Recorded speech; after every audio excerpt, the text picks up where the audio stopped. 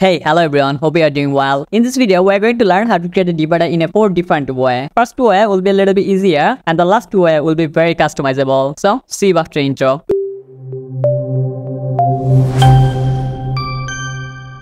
Alright, so for example, first write a title. Here is our title and let's make it heading 1. Now it's time to create a divider between title and paragraph. So for that, click on slash and write divider. Here you can see a block, divider block. Let's click on it.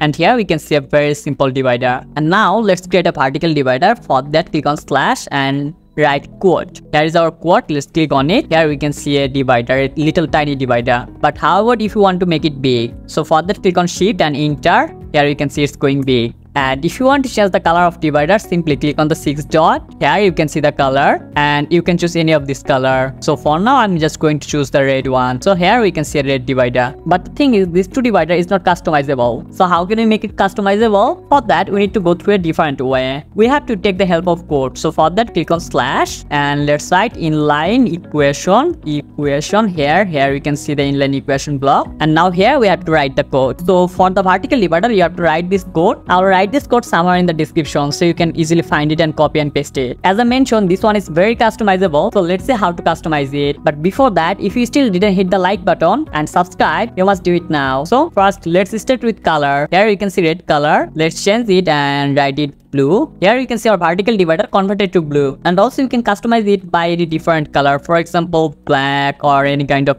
gray. It's completely up to you. So how about if you want to make it thin or a little bit more wide? So for that, here you can see 10 pixel. Let's change it to 100 pixel. Now we can see it's a big divider, right? But if you want to change it vertically, let's change the last number. So let's put another 0 here. Here now we can see it's changed vertically. And now let's write the code for horizontal divider. So for that, again same way, click on slash, then inline equation. And let's write the code. Now we can see this divider working on horizontally. Also, if you want to customize it, the way is same. Let's change the number to 200 to 100 or maybe 1000. Well, follow the same process and customize it by the way you want. And finally, thank you for watching. Still, if you didn't hit the subscribe button, don't forget to subscribe for more tutorial. See you in the next tutorial. Bye bye.